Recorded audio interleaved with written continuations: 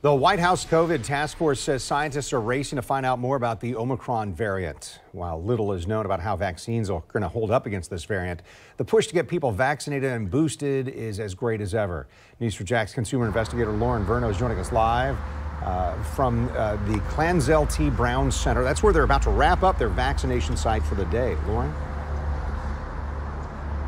So, Kent, the message tonight really get vaccinated, and if you are vaccinated, get boosted. The CDC last night changing their recommendations that anyone 18 and older should get their booster shot 6 months after getting their second dose of either Pfizer or Moderna, and 2 months after getting their J&J. And I can tell you they're about to wrap up here, and not that many people right now. And the message, like I mentioned before, get the booster, get vaccinated before Omicron hits the U.S.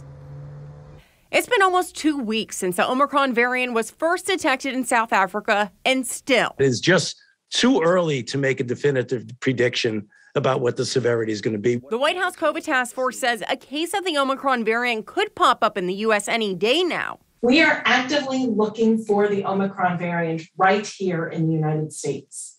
Right now, there is no evidence of Omicron in the United States. The Delta variant remains the predominant circulating strain, representing 99.9% of all sequences sampled. So here's the good news. The FDA believes these self-antigen or rapid tests and PCR tests are able to detect the variant. But the problem is, at home, you're only going to see whether you're positive or negative. To detect the actual variant, that sample has to be sent off to a bigger lab for genome sequencing. And that testing, Dr. Walensky says, is ramping up. We are now sequencing approximately 80,000 samples per week, about 1 in every 7 PCR positive cases, and that's more than any other country. And the medical experts agree, get vaccinated before the variant gets here.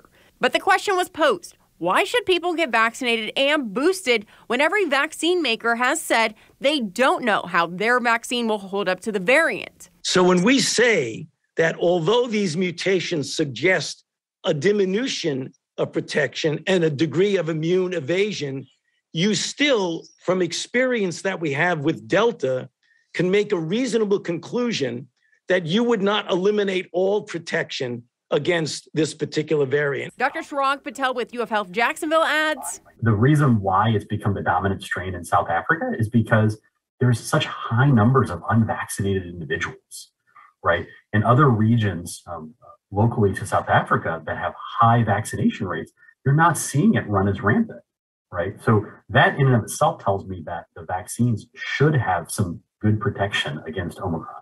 Which is one reason why the White House is emphasizing this new variant is cause for concern, not for panic.